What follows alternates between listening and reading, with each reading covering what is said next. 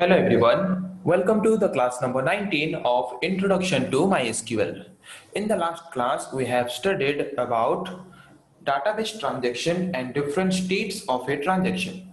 Today we are going to study about the asset property of a transaction. So what is asset property? So first, we have already studied about what is transaction. A transaction is a small unit of logical work performed on a database. Whatever task we perform in a database is known as transaction. हम एक database में जो भी operation perform करते हैं उसको हम बोल सकते हैं transaction. ओके तो जो भी हम ट्रांजेक्शन परफॉर्म करते हैं डेटाबेस सिस्टम में सारा ट्रांजेक्शन कुछ ऐसे उनके प्रॉपर्टीज हैं जिस प्रॉपर्टीज को वो मेंटेन करना जरूरी है या फिर उस प्रॉपर्टीज को फॉलो करना जरूरी है जब भी हम एक ट्रांजेक्शन परफॉर्म करते हैं डेटाबेस सिस्टम में। Okay that transaction must be accurate, मतलब that transaction must maintain accuracy. उस ट्रांजेक्शन के दौरान जो भी ऑपरेशन परफॉर्म कर रहे हैं वो एक्यूरेट परफॉर्म, मतलब हमारा ऑपरेशन या फिर हमारा जो ट्रांजेक्शन है वो एक्यूरेट होना चाहिए।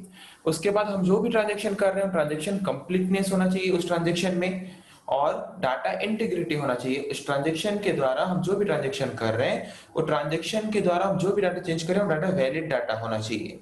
ओके जब भी आप कोई भी ट्रांजेक्शन परफॉर्म करते हो एक डाटाबेस में, वो ट्रांजेक्शन के द्वारा उस डाटाबेस सिस्टम का एक्यूरेसी, कंप्लीटनेस और data integrity means the validity of data must be maintained. ये तीन चीज मस्ट बी मेंटेन होना जरूरी है एक ट्रांजेक्शन जब भी हम परफॉर्म करते हैं डाटाबेस सिस्टम में। Every transaction in database must satisfy the following four properties. जब भी हम कुछ ट्रांजेक्शन परफॉर्म करते हैं डाटाबेस में तो ये चार प्रॉपर्टीज को सेटिस्फाई करना जरूरी है हर एक ट्रांजेक्शन, जो भी ट्रांजेक्शन हम डाटाबेस पे परफॉर्म करते हैं। सो क्या है वो चार properties? Acid, acid means atomicity, consistency, उसके बाद आइसोलेशन एंड ड्यूरेबिलिटी। तो इसको पहले शॉर्ट में बता देता हूं, फिर इसको डिटेल्स में पढ़ेंगे। Atomicity means whatever transaction we perform in a database, that transaction may be committed or rollback। मतलब अगर हम कुछ ट्रांजेक्शन परफॉर्म कर रहे हैं तो वो बीच में नहीं रह सकता, या तो ट्रांजेक्शन कंप्लीटेड होगा, मतलब या तो ट्रांजेक्शन कंप्लीटली सक्सेसफुल होगा, और अगर हमारा ट्रांजेक्शन सक्सेसफुल नहीं होता तो वो रोल बैक होगा। ओके मतलब every transaction must have atomic value. हर एक ट्रांजेक्शन का एक वैल्यू होना चाहिए। मतलब सपोज आपके अकाउंट में 50,000 है, ओके और आपने 10,000 रुपए ट्रांजेक्शन किया, तो आपके अकाउंट में अभी अगर आपका ट्रांजेक्शन सक्सेसफुल हो जाता है तो आपके अकाउंट में कितना होना चाहिए? 40,000। अगर आपका 10,000 ट्रांजेक्शन नहीं होता है तो आपके अकाउंट में कितना होना चाहिए? 50,000। मतलब या तो आपके अकाउंट में 50,000 होगा या तो आपके अकाउंट में 40,000 होगा, कोई एक वैल्यू होगा। मतलब अगर ट्रांजेक्शन सक्सेसफुल होता है तो 40,000 होगा, अगर ट्रांजेक्शन सक्सेसफुल नहीं होता है तो 50,000 होगा। मतलब ट्रांजेक्शन होने के बाद हमारा जो वैल्यू है डाटाबेस के अंदर वो एटॉमिक वैल्यू होना चाहिए, एक ही वैल्यू होना चाहिए। मतलब किसी में 50,000 तो किसी में 40,000, ऐसा नहीं। हर किसी में चेंज होगा तो हर किसी में 40,000, और हर किसी में अगर चेंज नहीं होगा तो किसी में भी चेंज नहीं होगा, हर किसी में 50,000 ही रहेगा। तो वो है एटोमिसिटी। ओके दूसरा है फिर कंसिस्टेंसी। कंसिस्टेंसी मतलब क्या कि अगर हम कुछ ट्रांजेक्शन कर रहे हैं तो ट्रांजेक्शन करने से पहले सपोज ए और बी दो इंसान हैं, ए के पास है 5,000, बी के पास है 5,000। तो ट्रांजेक्शन करने से पहले दोनों का अमाउंट मिला के कितना है? 10,000।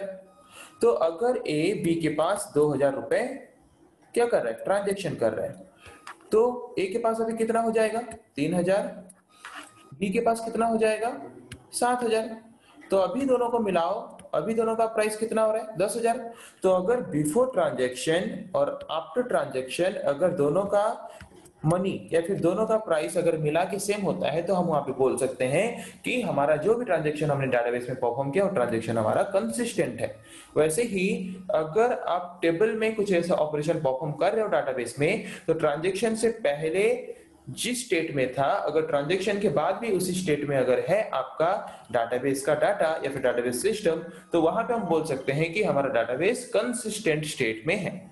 ओके जैसे कि सपोज एक स्टूडेंट का डिटेल्स था, तो एक स्टूडेंट बोलता है कि मेरा मोबाइल नंबर चेंज होके ये हो गया है, तो डाटाबेस में जो डाटा स्टोर है उस स्टूडेंट का, तो वहां पे भी अगर हर जगह पे उसका मोबाइल नंबर चेंज हो गया है वो बोलने के बाद, तो वहां पे हम बोल सकते हैं कि हमारा डाटाबेस कंसिस्टेंसी है, मतलब हमारा डाटाबेस कंसिस्टेंट है।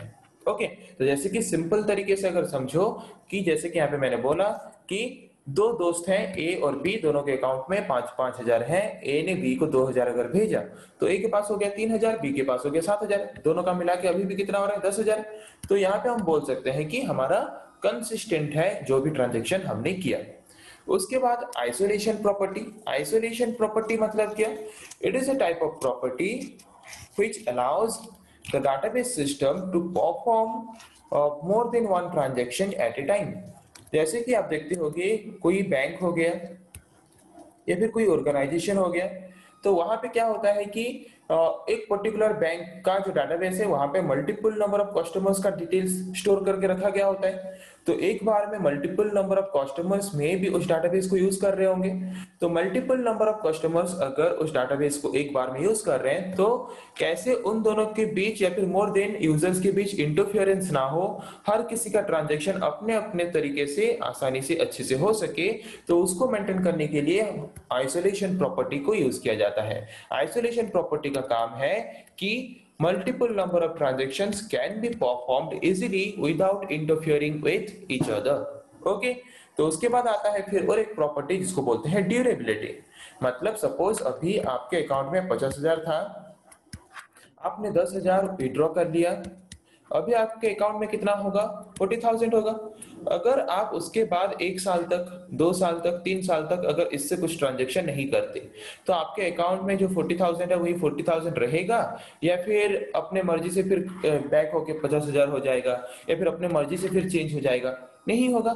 जब तक आप अपने डाटाबेस में जो डाटा स्टोर करके रखे हो, जब तक आप नेक्स्ट ट्रांजेक्शन नहीं करते तब तक आपके डाटाबेस में जो डाटा स्टोर है वो लॉन्ग ड्यूरेशन तक, जब तक आप चाहो तब तक वो डाटा वहां पे स्टोर होके रहेगा।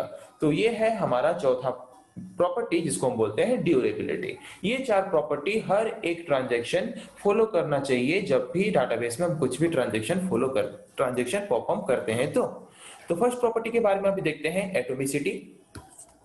Atomicity property of a transaction ensures that operations within a work unit are successfully completed and the changes made by this transaction must be permanent। Atomicity property का मतलब ये है, atomicity property of a transaction ensures that, मतलब अगर atomicity property जो है एक transaction का वो हमें गारंटी देता है कि हम जो भी ऑपरेशन परफॉर्म करते हैं एक डाटाबेस सिस्टम के अंदर वो हमारा ट्रांजैक्शन सक्सेसफुल हुआ है, सक्सेसफुली कंप्लीट हुआ है, और ट्रांजैक्शन के द्वारा हमने जो भी चेंजेस किया है ट्रांजैक्शन के द्वारा जो भी चेंजेस हुआ है चेंजेस परमानेंटली हमारे डाटाबेस में हो गया है। Okay, but if the transaction is failed, अगर हमारा ट्रांजेक्शन सक्सेसफुल ना होके, अगर हमारा ट्रांजेक्शन सक्सेसफुल हुआ है तो एटोमिसिटी प्रॉपर्टी क्या करता है कि हमारे ट्रांजेक्शन के द्वारा जो भी चेंजेस हुआ है उस चेंजेस को हमारे डाटाबेस में क्या करता है, परमानेंटली उस चेंजेस को चेंज कर लेता है। अगर हमारा ट्रांजेक्शन सक्सेसफुल नहीं हुआ है तो वहां पे क्या करेगा, then the database must be rolled back to the previous state. अगर ट्रांजेक्शन सक्सेसफुल नहीं हुआ तो प्रीवियस स्टेट में चला जाएगा और पहले से जितना वैल्यू था, पहले से जो वैल्यू था वही वैल्यू फिर से डाटाबेस सिस्टम में क्या करेगा, स्टोर करके रख देगा। इसका मतलब क्या कि each transaction must have atomic value, हर एक ट्रांजैक्शन का एटॉमिक वैल्यू होना जरूरी है। मतलब अगर ट्रांजैक्शन सक्सेसफुल होता है तो उसके बाद जो चेंजेस होता है वो वैल्यू होगा, अगर ट्रांजैक्शन सक्सेसफुल नहीं होता है तो उससे पहले जो वैल्यू था वो वैल्यू रहेगा, कोई एक वैल्यू ही रहेगा। या तो पूरा सारा ट्रांजैक्शन होने के बाद अगर हम ट्रांजैक्शन को परमानेंटली सेव करते हैं तो जो ट्रांजैक्शन के द्वारा चेंजेस हुआ है वो वैल्यू रहेगा, अगर हमारा ट्रांजैक्शन सक्सेसफुल नहीं हुआ है तो टोटल ट्रांजैक्शन को हम कैंसिल कर देंगे या फिर रोल बैक कर देंगे और पहले से जो वैल्यू था वो वैल्यू रहेगा। Okay, each transaction must have atomic value. Atomic value means unique value और सिंगल वैल्यू। हर एक ट्रांजैक्शन के द्वारा कोई एक ही वैल्यू होना चाहिए, या तो सक्सेसफुल होने के बाद ट्रांजैक्शन के द्वारा जो चेंजेस हुआ है वो वैल्यू, या तो ट्रांजैक्शन अगर सक्सेसफुल नहीं हुआ तो पहले से जो वैल्यू था वो वैल्यू। समझ आ गया? ये है एटोमिसिटी प्रॉपर्टी। उसके बाद आते हैं और एक प्रॉपर्टी के बारे में जिसका नाम है कंसिस्टेंसी। कंसिस्टेंसी मतलब क्या? The consistency property of the transaction ensures that A database must be consistent before and after transaction. Consistency property इस चीज का गारंटी देता है कि ट्रांजैक्शन करने से पहले, सपोज ए और बी दो इंसान थे, ए के पास 5,000 है, बी के पास 5,000 है, तो ट्रांजैक्शन से पहले कितना बैलेंस है? 10,000। ए ने बी के पास 2,000 रुपए क्या किया, ट्रांजैक्शन कर लिया।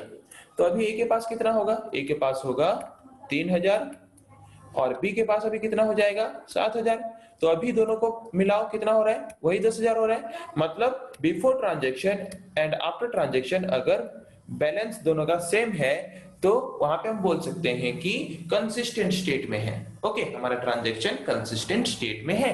ओके, तो जैसे कि सपोज आप अपने बैंक अकाउंट में 50,000 है, आप अपने बैंक अकाउंट से 10,000 विड्रॉ करते हो, तो 10,000 निकल के आ चुका होता है, बस पैसा निकलने ही वाला होता है। आपका एटीएम मशीन क्या हो गया, खराब हो गया वहां पे। तो 10,000 जो निकल के आने वाला था नहीं आ पाया, पर आपके बैंक अकाउंट में कट के हो गया है कितना, 40,000। तो यहाँ पे हम बोलेंगे कि ये कंसिस्टेंट स्टेट में नहीं है। तो वहां पे कुछ मैकेनिज्म या फिर टेक्निक यूज किया जाता है, रिकवरी मैकेनिज्म या फिर रिकवरी टेक्निक यूज किया जाता है, और जिसके द्वारा फिर क्या किया जाता है, रिकवर करके फिर कंसिस्टेंट स्टेट में लाया जाता है हमारे बैंक अकाउंट को। ओके, फॉर एग्जाम्पल जैसे कि हमने अभी थोड़ी देर पहले ये एग्जाम्पल देखा, उसी तरह का यहाँ पे एक एग्जाम्पल दिया गया है कि suppose you have 10,000 rupees in your bank account before transaction. Transaction से पहले सपोज आपके बैंक अकाउंट में 10,000 रुपए था। After doing transaction of 2,000 rupees successfully 2,000 रुपए ट्रांजेक्शन करने के बाद आपके अकाउंट में कितना रहना चाहिए। अगर आप कंसिस्टेंट स्टेट में आपका बैंक अकाउंट रहे, आप चाहते हो, तो 2,000 ट्रांजेक्शन करने के बाद 10,000 से आपके अकाउंट में कितना रहना चाहिए, 8,000। तो अगर आपके अकाउंट में 8,000 है 2,000 ट्रांजेक्शन करने के बाद आउट ऑफ 10,000, तो इसका मतलब ये है कि आपका ट्रांजेक्शन जो है वो कंसिस्टेंट स्टेट में है। मतलब आपका जो ट्रांजेक्शन हुआ है वो कंसिस्टेंसी मेंटेन कर रहा है। ओके, ये है दूसरा प्रॉपर्टी। तीसरा प्रॉपर्टी है isolation. Isolation means isolation property of a transaction ensures that transaction must be operated independently and transparent to each other। अगर हम एक डाटाबेस है, एक डाटाबेस में मोर देन वन यूजर का डाटा स्टोर होकर रखा गया है, तो वहां पे उस डाटाबेस को एट ए time more than one user क्या कर सकते हैं, यूज कर सकते हैं। तो अगर एक डाटाबेस को more than one user eight ए टाइम ऑपरेट कर सकते हैं, यूज कर सकते हैं इंडिपेंडेंटली, और कोई भी किसी के साथ इंटरफियर अगर नहीं कर रहा है, तो उस तरह के प्रॉपर्टी को हम बोलेंगे isolation property. In database system multiple transactions can be performed without interfering with each other। Database system में मल्टीपल ट्रांजैक्शंस परफॉर्म कर सकते हैं बिना किसी का ट्रांजैक्शन किसी के साथ इंटरफियर करके।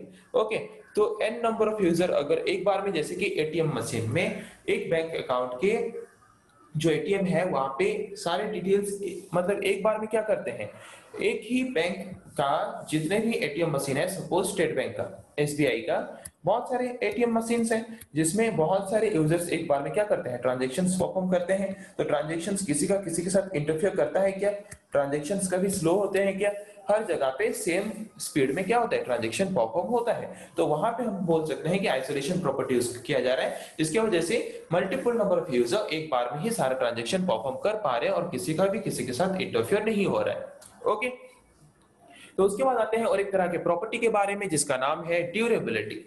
ड्यूरेबिलिटी मतलब क्या कि this property of transaction ensures that the effect of successfully committed transaction persist even if in system failure। अगर आपने कोई एक ट्रांजैक्शन करने के बाद उस ट्रांजैक्शन को अगर कमिट किया है, मतलब परमानेंटली सेव किया है, तो भले ही आपका सिस्टम क्यों ना खराब हो जाए, फिर भी क्या होगा, वो डाटा वहां पे कमिट होने के बाद जो भी डाटा वहां पे स्टोर होकर रखा गया होगा, वो डाटा परमानेंटली स्टोर होकर रखा गया होगा। कब तक, जब तक आप नेक्स्ट कुछ ट्रांजैक्शन परफॉर्म नहीं करते या फिर जब तक आप उस ट्रांजैक्शन को बदलाव नहीं करना चाहते, तब तक वो क्या होगा, आपका परमानेंटली सेव होकर रहेगा लॉन्ग ड्यूरेशन तक, जब तक आप चाहते हो। ये है आपका चौथा प्रॉपर्टी डाटाबेस सिस्टम का। ओके, तो समझ आ गया कि हर एक ट्रांजैक्शन क्या करता है, ये चार प्रॉपर्टी मेनली फॉलो करता है जब भी हम डाटाबेस सिस्टम में कोई भी ट्रांजैक्शन अगर परफॉर्म करते हैं तो। ओके, फिर नेक्स्ट क्लास में हम पढ़ेंगे ऐसे और कुछ टॉपिक्स के बारे में, जैसे कि आज हमने पढ़ा एसिड प्रॉपर्टी के बारे में। आज के लिए इतना ही, थैंक यू।